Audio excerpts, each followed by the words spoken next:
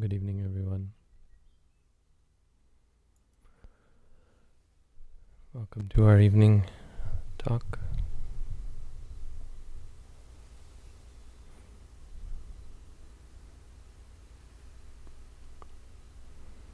Tonight I thought I'd talk about one way of looking at what do we get out of the practice. Well, there's many different ways of looking at what we get out of the practice you can talk about. I mean, mostly this is a question for meditators relating to the good things that come from meditation.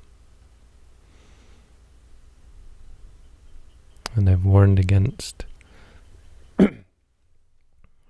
putting too much of our energy into ascertaining whether we are acquiring or achieving or obtaining positive results from our practice. At least on a sort of general overall level. And that in that regard we're better off focusing on what good results we get in the present moment from the practice, because that's real. When you look back and say, I've practiced all these hours, what am I getting out of this? How can you judge that? Are you going to judge it by how you feel right now? Because maybe right now you find it kind of crappy, you know? There could be many reasons for why you feel the way you feel right now, and if you try and discern whether you're better or worse because of meditation, it's quite complicated. There's no gauge you can look at. And because our moods fluctuate, it's problematic. And this leads to a lot of doubt sometimes for meditators. So I've talked about this a lot. We doubt, and doubt is a funny thing because you might be so confident and sure of something one moment and think this meditation is just the bomb. And then 5 minutes later you're ready to call it quits, thinking that because suddenly your mood has changed. Mind can be very fickle. Be careful.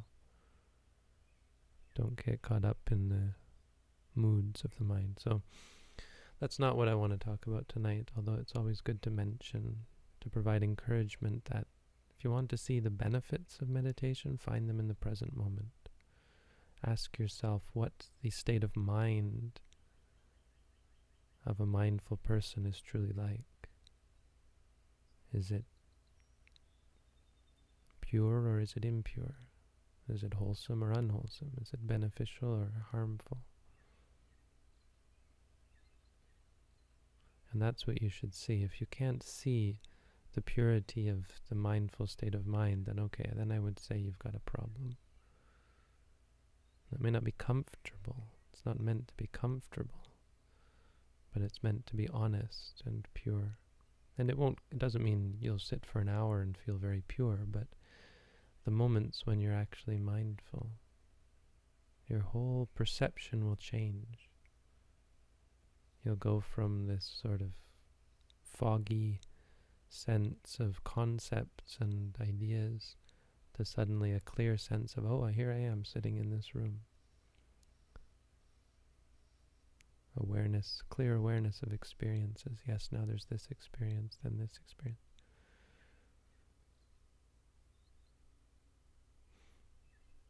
You'll see your emotions for what they are, your judgments for what they are, and rather than clinging to them or identifying with them,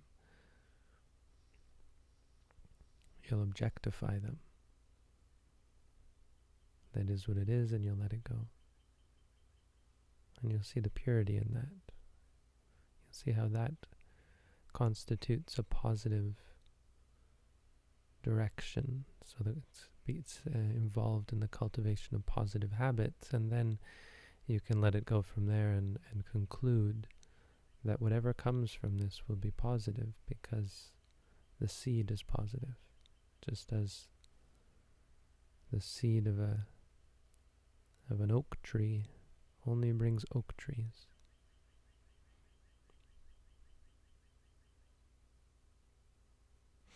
So, that's enough of that.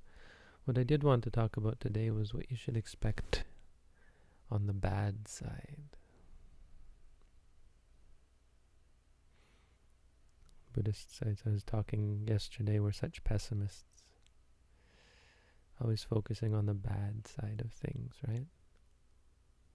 We're like doctors. Doctors are terrible people. They're always focusing on sickness, right? What's wrong with all these doctors focusing on sickness? Why don't they focus on what's healthy about us? Examine the parts of us that are healthy. Yes, I've investigated your liver and it's perfectly good condition. But doctor, I have a heart condition. Well, yes, but your liver is very healthy. Aren't you interested in that? No, I'm not. You see the problem with this sort of thinking. We want it to be happy. Why don't we focus on the happy spots? Why don't I teach you meditation that's calm and comfortable, pleasant? Because we're much more interested in the bad bits, the problematic parts. Those aspects of our existence that we'd rather be without. Or those aspects of our existence that are causing us experiences that we'd rather be without. So in fact, suffering is the symptom. What we want to find out is why we're suffering, right? We all do. Why me? Why God?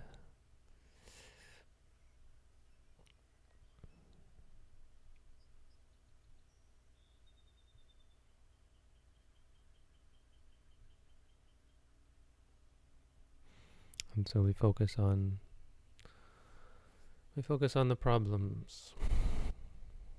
And the problems are layered. There is the symptom, which is the problems, the sufferings, right?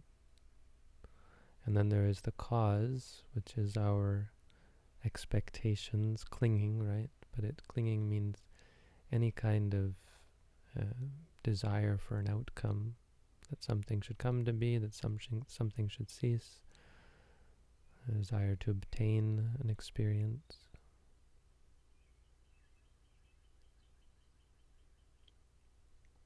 And there's another layer, and that's the reason why this is problematic, the reason why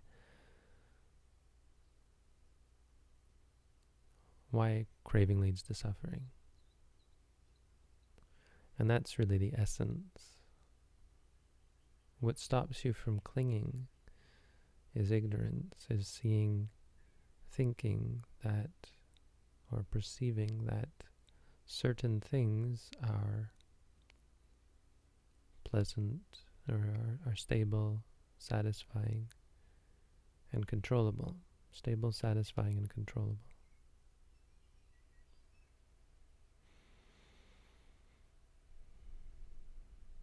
Now that, unfortunately, is delusion. That's illusion. That's not how reality works. And so what you see quite quickly through the meditation practice, if it's a meditation practice on reality, what you see is quite problematic. It's quite uncomfortable. And it leads people to think that this sort of meditation is itself problematic and dangerous, perhaps, or something's wrong with this meditation practice. But the perception that something's wrong is so important. It's the wake-up call. I'm practicing, I'm doing what you said, but something's wrong. What do you mean? Well, the more I practice, the more chaotic it becomes. That's not how reality is supposed to be, right? It's supposed to be stable. The more I practice, the more unpleasantness, I can't find anything to hold on to. It's all unsatisfying. That's not how reality, where's the happy stuff? The more I practice, the more uncontrollable it is, the more I feel like I'm forcing everything. I can't get a grip on this. I can't figure out how to make it work. What do I do? How do I control this? Basically, is what we're saying. How do I control my mind? I'll ask. You see where I'm going with this? There are 3 things you have to come to see from the practice. 3 things you will see. And so to put it in a sense that some things you have to see is misleading, and it leads to worry in the meditators' minds. Meditators become like a person looking at a tiger and asking where its stripes are.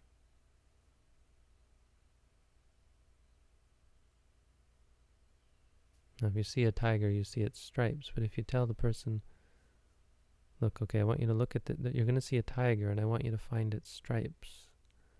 And it's kind of like the meditator goes and takes a magnifying glass and tries to find these stripes. So what I mean is a meditator will often be concerned, worried about whether they're actually going to see these characteristics. Because it's a little bit less clear than a tiger and its stripes, but in the sense that you're not actually seeing something. It's not that cut and dried or that simple, but in fact it is quite obvious.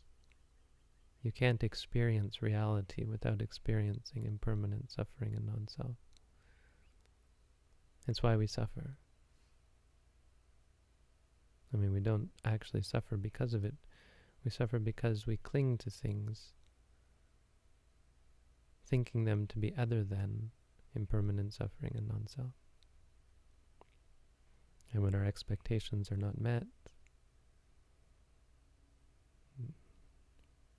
we're disappointed, we're upset.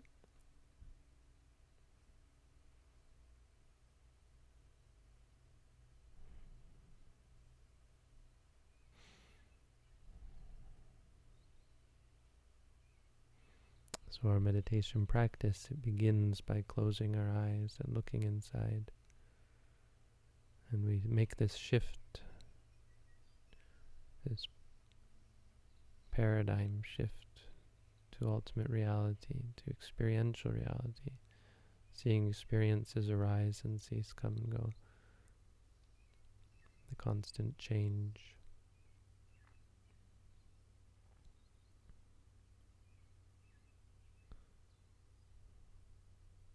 And we begin to see these 3 characteristics, and it's important to understand, it's important to realize this is the process that we're going through, this process of awakening to these 3 characteristics. It leads us to let go, to stop trying to find that which is, or stop trying to make things or make reality permanent, stable, satisfying, controllable. Stop seeing it as me and mine and so on.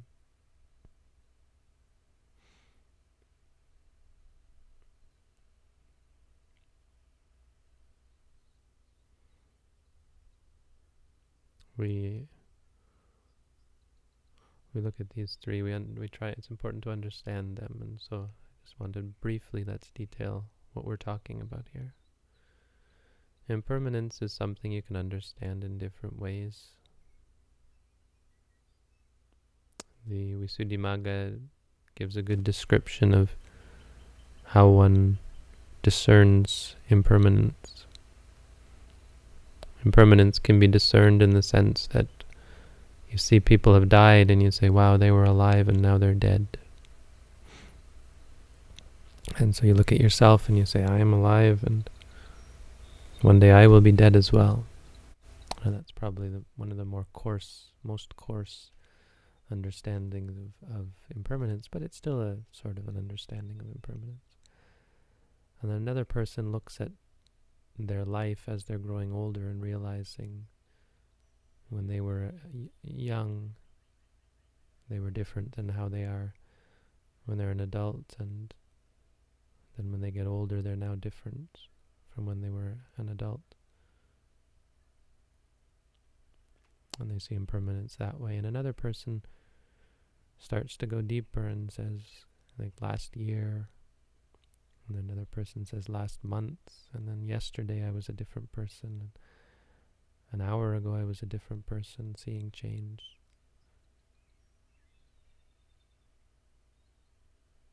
But a meditator, Buddhaghosa says, he says, a meditator, in the Buddha's teaching, we look at each movement or each experience. So we break the foot into 6 parts. We break the step, each step that we walk. This is a good example, just a good example. When you lift the heel, that's one experience, and there's birth and death in that moment. When you lift the foot, that's birth and death. When you move the foot, when you lower the foot, when you touch the foot, when you place the heel. Meaning every moment, not just even one footstep, but each part of the footstep is a birth and a death. It's a part of impermanence.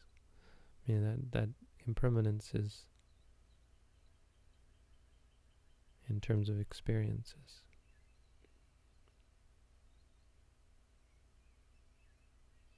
And so when we talk about impermanence, we're really looking at this realization that reality is made up of discrete moments that arise and cease. It's not made up of entities. It's not made up of lasting entities. The body is not something that exists from moment to moment. The mind as well is not something that exists from moment to moment. All we have are moments of experience, physical and mental aspects of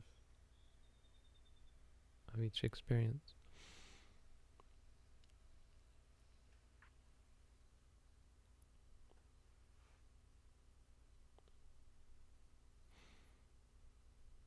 Impermanence is really the beginning of it all. It's the big problem. If things were permanent, well, you know, even if pain lasted forever, you'd get used to it.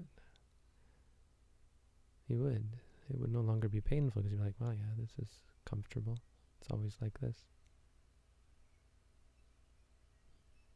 It's actually change that's the problem. That's what makes things suffering. And Buddha said, Anicca vata sankhara upadavaya dhammino upajjitva niruchanti te samvupasamo sukho. Impermanent indeed are all formations, subject to arise and fall. Having arisen, they cease. The stilling of them all is peace, or is happiness.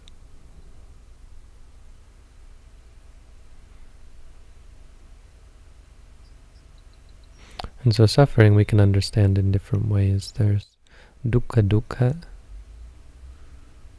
Dukkha dukkha is this pain, is suffering that is suffering. So this is when you feel pain or when you feel anguish in the mind, physical and mental pain, dukkha domanassa. And then there's sankhara dukkha. Sankhara dukkha is a little more interesting. Sankhara dukkha means the effort and the trouble one has to go about to maintain stability. So the work that a meditator does, undertakes in the beginning to try and stop themselves from experiencing the chaos. Find ways to not have certain experiences arise. Find ways to keep certain experiences. Keep the mind focused on the foot, so you try to force it. Find ways, and it's stressful to try and create permanence or stability. That's called sankhara dukkha. Sankhara in this sense, in this case, in this usage, means the cultivation or forming something stable.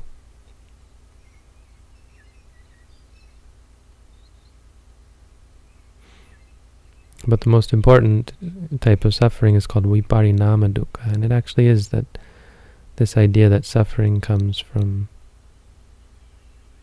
change. Things happen that you're not expecting,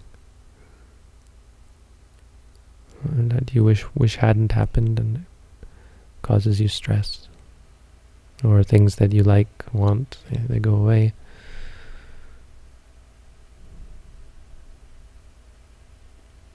And simply the fact that reality is chaotic, unpredictable, and incessantly changing.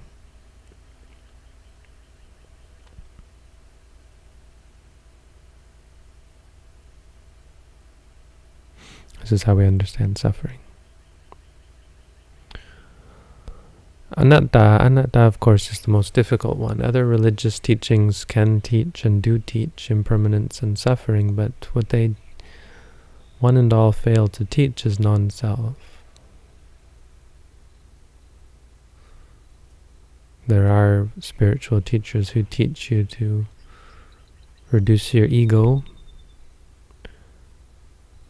but they talk about reducing the ego in order to find a connectedness, a oneness with the universe, which is still very much the concept of self. And so when Buddhism teaches non-self, it's quite disconcerting to most people, even many meditators. What will happen to this self of mine? This is voiced in the Pali. It's not something new that people just came up with now that they're afraid of. Even in the Buddha's time, people said, wait, if I see non-self, what will happen to myself? What's going to happen to me? It's not something you have to worry about, because you're not, it's a fact of life. It's already there. Nothing's going to change. Non-self is pointing out a problem with our paradigm, with the way we look at things, seeing things as me, as mine. It doesn't actually say this is or this isn't. Or it doesn't actually say that there is or isn't a self. It doesn't actually, it's not actually about whether you exist. Not exactly. I don't want to get into the details of this, but I want to be clear that's not the point. And it's important because it again speaks of the framework.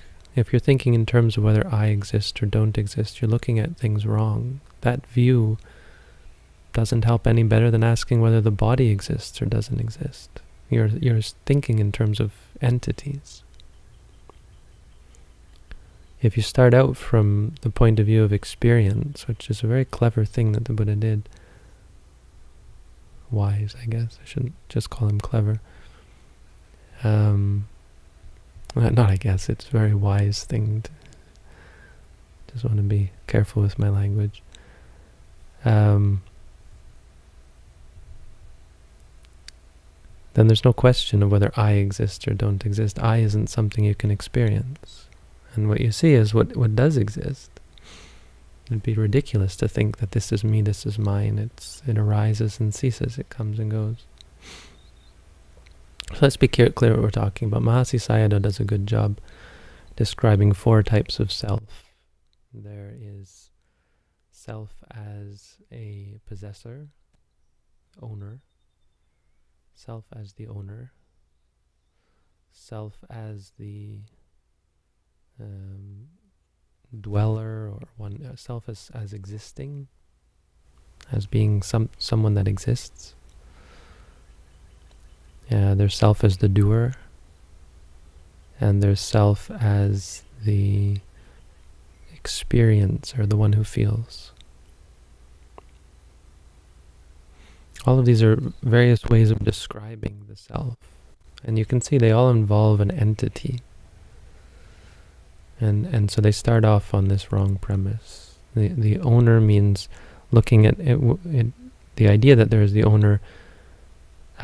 What it actually leads to is perceptions of things as belonging to the self, right? So the big glaring problem here is that it leads us to have ownership issues, concerns over our possessions, even our body. When we see our body start to become wrinkled or fat or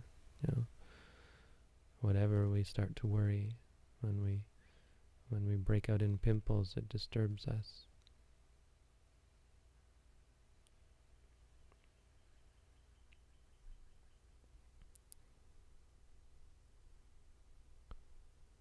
As we think of these things as ours, and then we apply it to our possessions, our house, our car. We apply it to other people, my wife, my husband, my brother, my sister, my child, my friend, my enemy.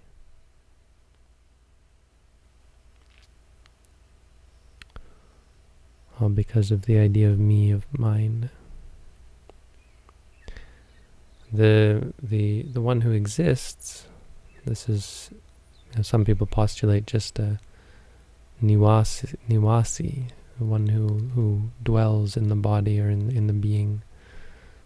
So the idea of a soul, just a general soul idea. Again, something you can't experience. It's a little bit less problematic, but it's all caught up in the same idea. It's just a theory, and it leads to all sorts of problems. That leads to especially the problem of permanence, stability, thinking that I am a thing that exists. And it prevents you from seeing reality clearly as it is, and thereby leads to all sorts of problems. Disappointments when things change. When you see other people change, you wonder, well, you don't even wonder, you get upset because you had this idea of them as an entity, a lasting entity. That's not who you are. You don't think this, but you feel it. You were expecting them to always be the way you want them to be. This is why people we love anger us the most when they change.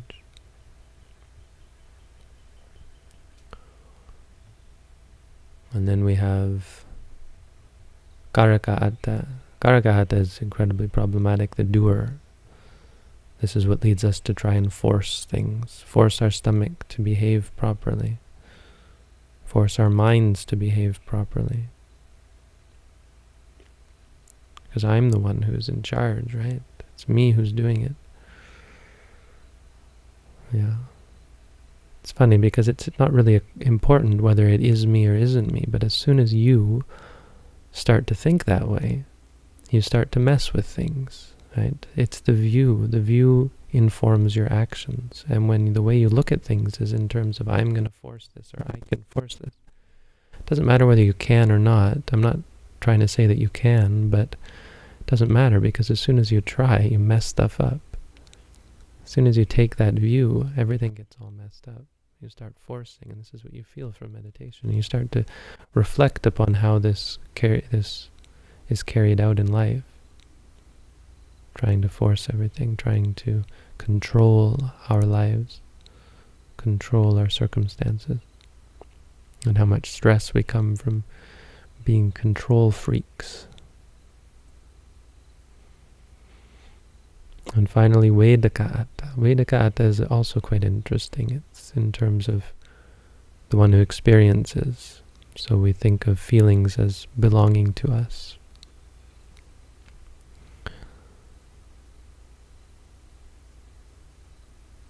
I mean, this is really the crux of it. If you don't cry out in pain when you see or you don't get upset when you see something bad happen to someone else. But when something bad happens to you, you lament. And so the same goes for pain. Pain is not really a big problem, except that we conceive of it as I am feeling pain. If we thought of it as pain arising, and you see, just that paradigm shift, that shift of views, makes you realize, okay, so pain is this incredible pain that has arisen. It's not me and it's not mine. The Visuddhimagga describes it as this, someone who looks off into the distance and sees a great raging bonfire and says, wow, if anybody falls into that fire, they're going to get burnt. But they don't get burnt themselves, and they're not actually upset about it. This is how a meditator looks at pain. That'll be in great, great pain, right? But they look at it as a bonfire off in the distance. Yeah, if I If I got upset about that, boy, that could lead me to a lot of suffering. But since it's not me and it's not mine, since I'm not jumping in that fire, it has no power over me.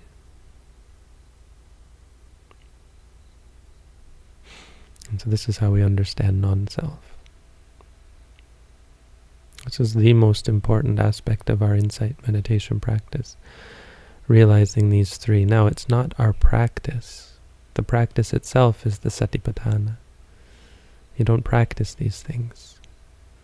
You just practice looking, and that's why insight meditation practice is so simple. There's not a lot of complicated dogmas or rituals that you have to perform.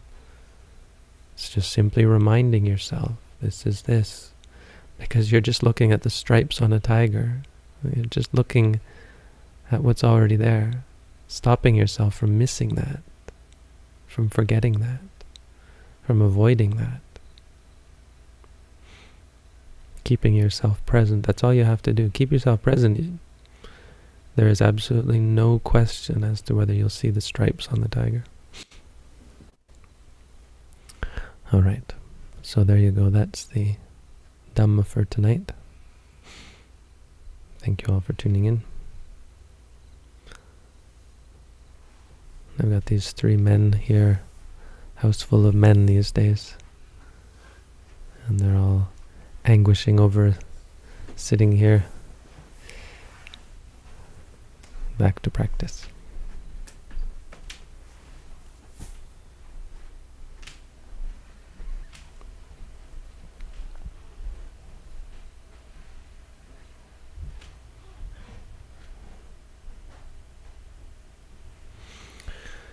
So I realized that I can access the questions online here on my other device.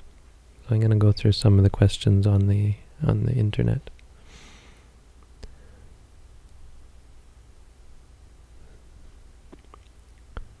Would you recommend for a beginning lay meditator to experiment with intensive meditation as would be done on retreat? If one manages to push beyond the disliking and aversion, do you believe this would be of great use cultivating discipline and relentlessness?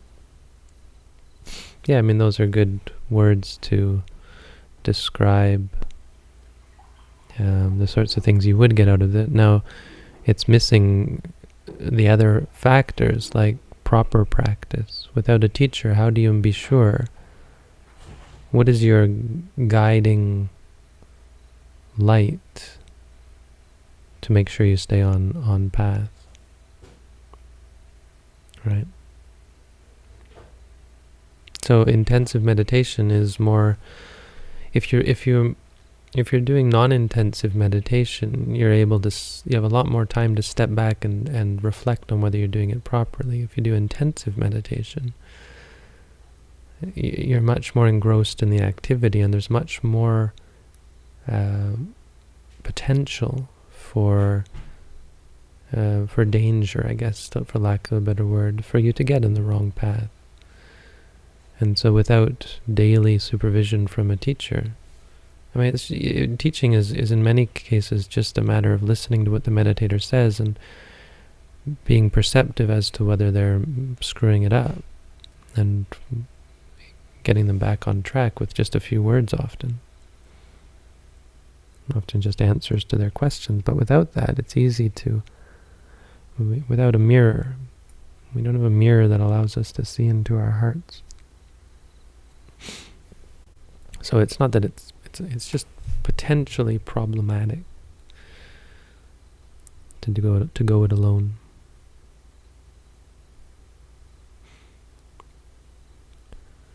Can one do sitting meditation in the morning and walking meditation in the evening, then change it up the next day?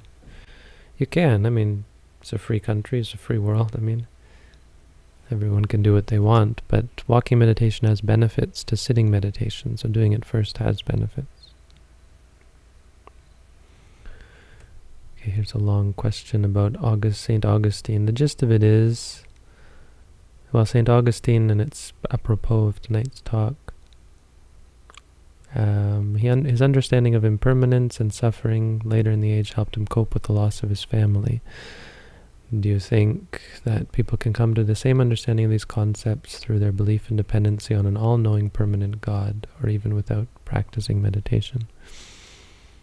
Right, so yes, they can come to understand to a limited extent, not deeply, no, impermanence and suffering. Now, without some form of meditative awareness, and it doesn't have to be meditation practice, it can just be such a strong sense of mindfulness. Without that, they can't become enlightened. They can't truly see impermanence or suffering. But the belief in an all-powerful God is going to get in the way very much of the more important one that you've left out of this question, and that's the belief in, the perception of non-self. Right, what we talked about. So your concept of a God is an awareness that is keeping you from looking at reality in terms of arising and ceasing. Now, one would hope that such views would go away through the practice of insight meditation, but if you cling to it, then every time you're confronted with the possibility that everything might be impermanent, you fall back on God, and that prevents you from seeing this truth.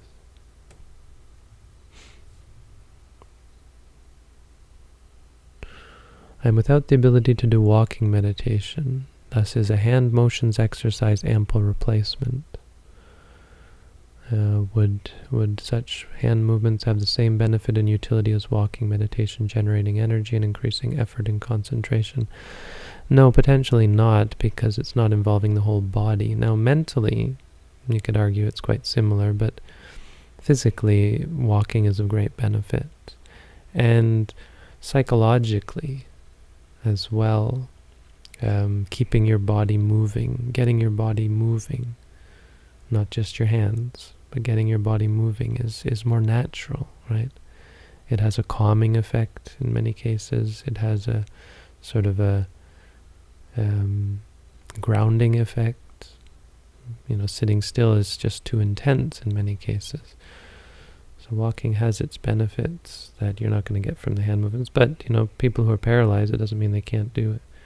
It doesn't mean you have to do walking meditation. It's just quite useful. What is your take on the Brahmavihara? How to incorporate metta during the day with our insight practice? Well, I've talked about this in regards to the 4 protective meditations. It's certainly useful. It's something you certainly can engage in. It is compatible, and even during your meditation session, if you start to feel very upset about something or angry towards someone, you send them good thoughts. Wish them to be happy. If you feel sad or you're worried about someone, you can wish them to be free from suffering. If you feel jealous, you can make a determination. May they keep what they have. May they long have the things that they have, and expressing an appreciation for other people. And equanimity in this sense, of course, just referring to all beings. If you're judging people, or you're angry, or have a bitter feud with someone, you remind yourself they will go according to their karma. There's no need to like or dislike certain people, or be upset about certain people, or so on, when we're reminded that everyone goes according to their karma. So you can do that even within your session. Just take a few minutes. I wouldn't take a long period of time or do it a lot, but it's something that recenters you and refocuses your attention. So those are the online questions. Does anybody here have questions?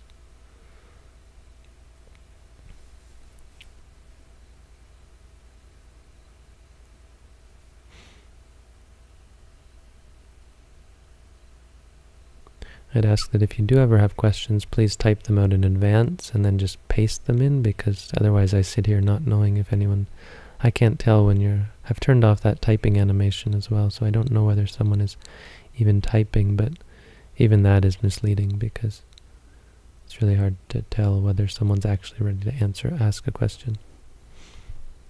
Or you can just type Q or something to let me know that you've got a question.